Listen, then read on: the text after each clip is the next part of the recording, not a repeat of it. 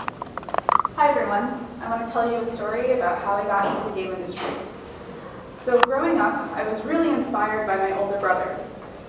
He played games all of the time, from the first Nintendo to PlayStation, even had a Virtual Boy.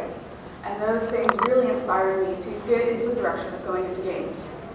I went to school for game design at the International Academy of Design and Technology, where I graduated with a BFA in a focus in digital communication and game design. That's slow. After I graduated, I went to another school to focus in game production. From there, I went to a company called Kaboom Games, where we focused in social games, casual games, and game marketing. From there, I went to my dream job, which was Zynga, on Castleville.